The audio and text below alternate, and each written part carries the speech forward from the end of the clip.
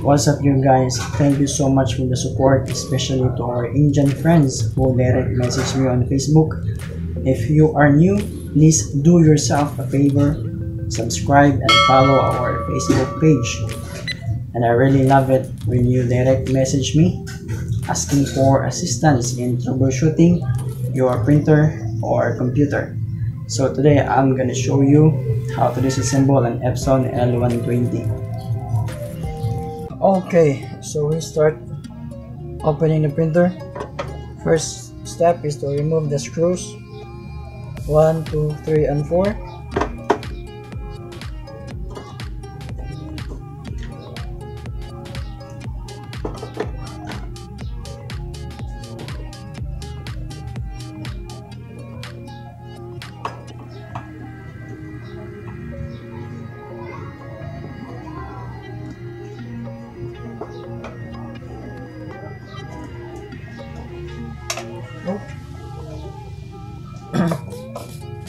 So next step is to remove the ink covers.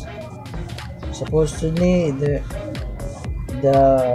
cyan and the magenta has a cover and it's gone. By the way, this unit is given to my customer because it's already defective and she bought a new printer with a scanner.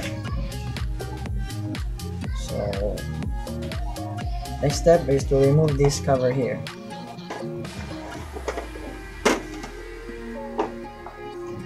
Okay. The lock is underneath, so you have to unlock it. Okay. Next step is to remove the screw here.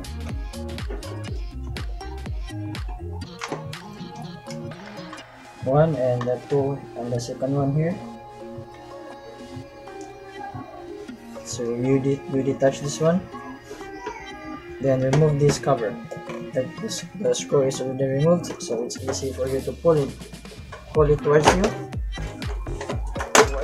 and then pull it up. So that's it, and it's very simple and easy. You can do it at home.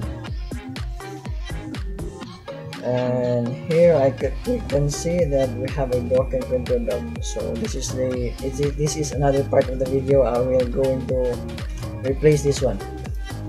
And the power supply too, this is another part of the video, so stay tuned and stay tuned for the next video because we are going to replace all these parts.